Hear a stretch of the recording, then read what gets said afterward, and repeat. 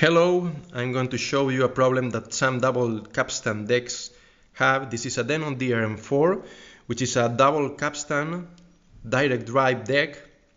I'm going to press play to show you that the deck reads the tape, plays the tapes very well. So you can see the view meters moving because there is a strong signal recorded on the tape. And I'm going to press a stop and the deck stops. Now I'm going to press record and play, and nothing is connected to the deck. The deck is the input level is all the way down to 0. There's nothing connected, but you have seen that something was read from the tape, was played from the tape, as if the tape wasn't recording.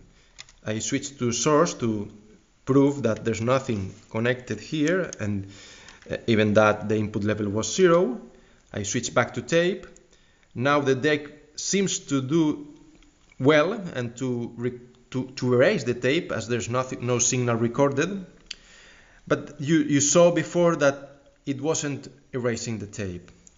Now I will press stop after a while and I will take out the tape.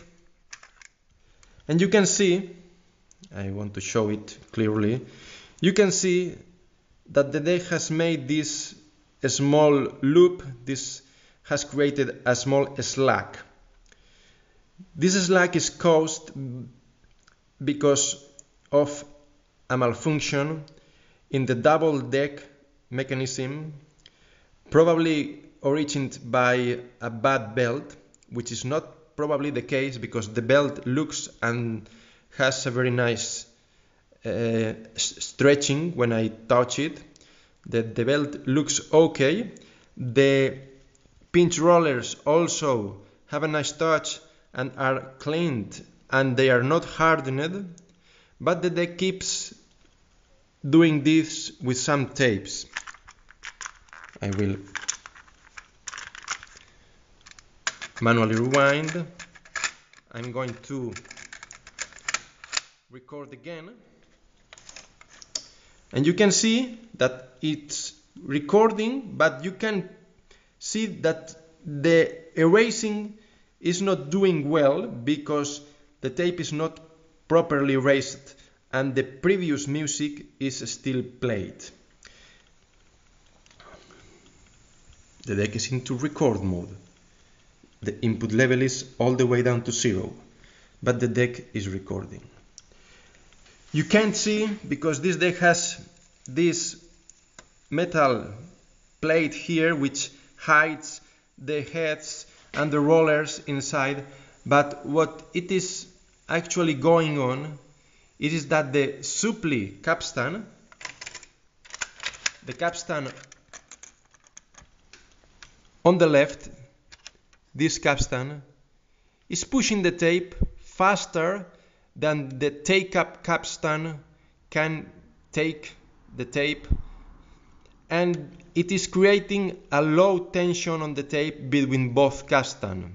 The deck, you can see it also here, makes the tape loose and it's not correctly pressed against the erase head, which is this one you are watching here.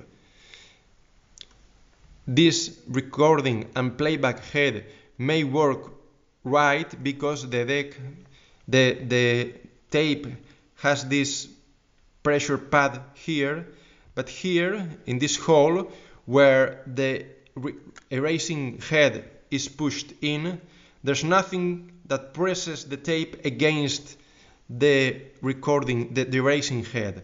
So all you have left is the supply capstan and the take-up capstan rotating at different speeds so that there is a tension in the tape. It happens in this deck, but not with this tape. It happens with other tapes. I can put another tape. We'll press play. Oh, this deck seems to have nothing on it. Okay, this one has a tone. I switch to record and the deck is completely erased. I'm pressing stop, play again, and you can see the previous signal. I've made a correct erasing of the deck. I have rewinded, and this was what was previously. Now you see the erased fragment of the tape I have just done, and again back the music. Press record and play again, and you can see that this deck works flawlessly with this tape.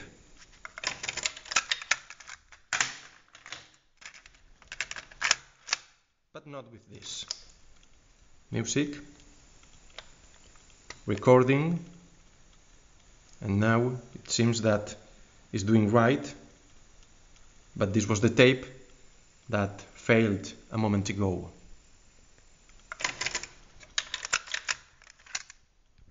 You have it here. This tape is not working right.